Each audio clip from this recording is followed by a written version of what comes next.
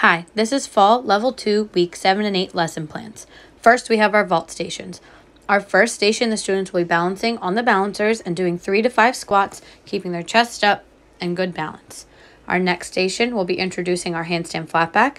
The students will start on the white line, they'll run, do their proper hurdle, and then jump, handstand, flatback, keeping straight arms and legs together.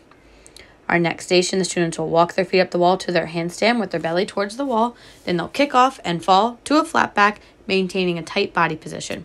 Our last station will be a heel drive drill. The students will lay on the mat and extend their legs, lifting 3 to 5 times, keeping straight legs and a tight core. Floor stations. Our first station, the students will be working on a straddle press drill. So they'll do their straddle roll to sit and press, trying to hold their legs and their high knee up off the ground. Our next station, the students will be working on their cartwheels over the paddle mat. So they'll start with their favorite leg in front, cartwheel over the mat, and then they can try their opposite leg cartwheel, trying to land opposite foot in front, lunge to lunge. Our next station, the students will be working on their bridge and their kick over. So they'll lay down, bridge up, or if they're ready, they'll do their back bend, and then kick over, trying to show good shape with straight legs. Last will be a hand-eye coordination. The students will stomp and trying to catch the small pink beanbag. Bar stations. Our first station will be a casting station. The students will jump to their front support, cast 3 times, trying to get their hips off the bar each time.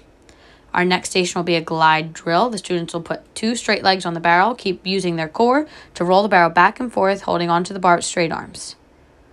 Next, the students will do their squat on, starting in a push-up, jumping 2 feet on, good balance, landing on their feet. And last will be a chin-up pullover drill. The students will pull their chin, walk their feet up the mat to a front support. Beam stations. Our first station will be a T-touch station on the high beam. If they're ready, they'll try their broken leg kick. Next, the students will be working on their dismounts. So first, they'll start with their round-off dismount, and if they're ready, they'll progress to their front handspring. Our next station on the back beam will be a balance skill station. The students will work on their arabesque first, keeping their chest up and straight legs, and if they're ready, extend their leg up to a scale.